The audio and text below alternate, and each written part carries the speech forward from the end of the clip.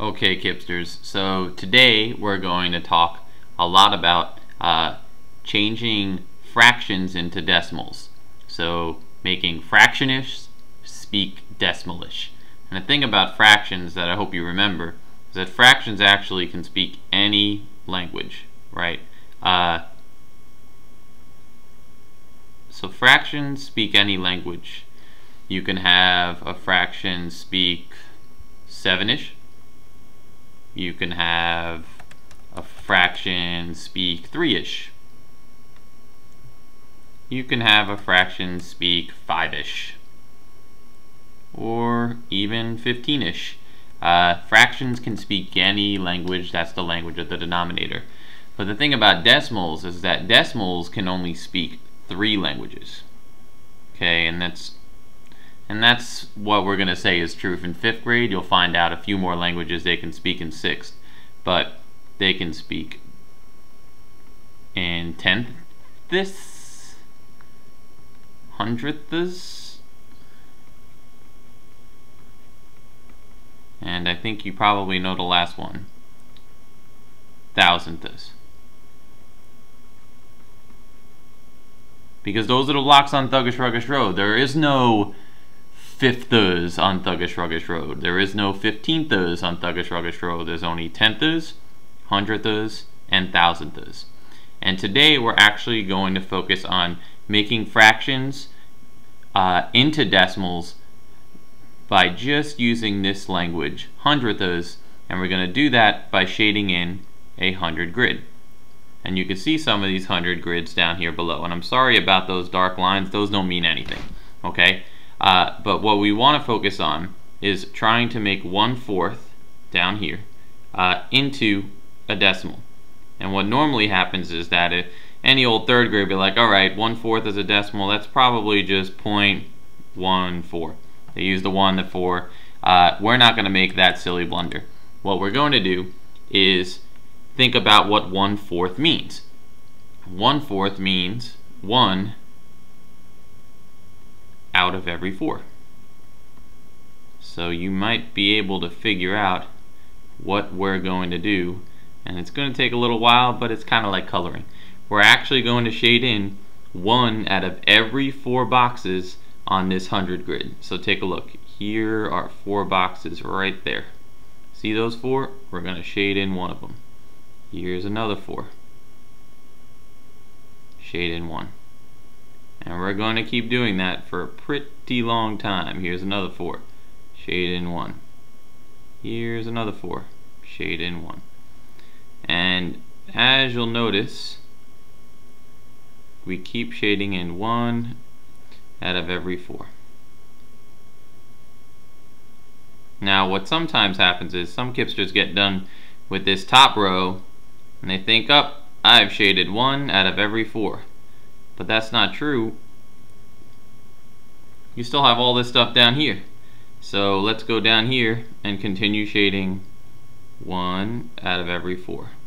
That's another. And here's another. There's another. They almost look like piano keys or something. Shade in 1 out of every 4. There's your 1. 1 out of every 4. And you're thinking, oh, I must be done when I get to this part.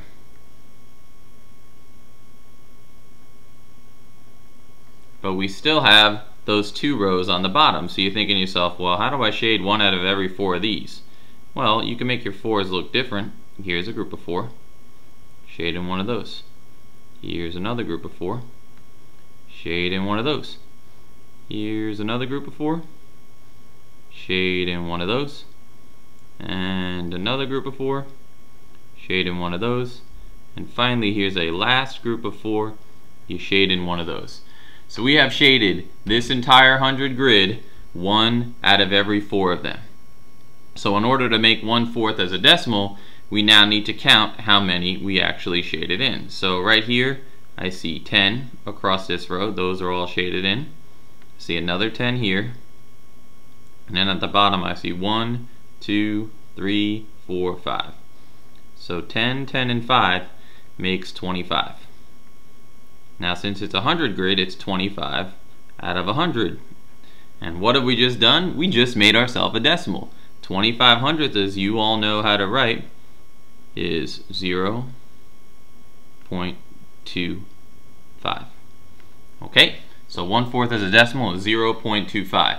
Now, let's try another fraction like 7 out of 20. This one looks more difficult, but it actually is going to take a lot less time because now we have to shade in 7 out of every 20.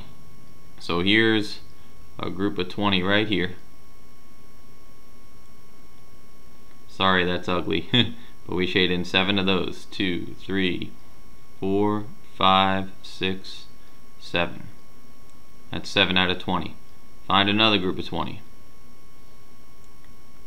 Shade in 7 of those. 1, 2, 3, 4, 5, 6, 7. And here's another group of 20. Again, apologies for the mess. That's 4, 5, 6, 7 there. Another group of 20.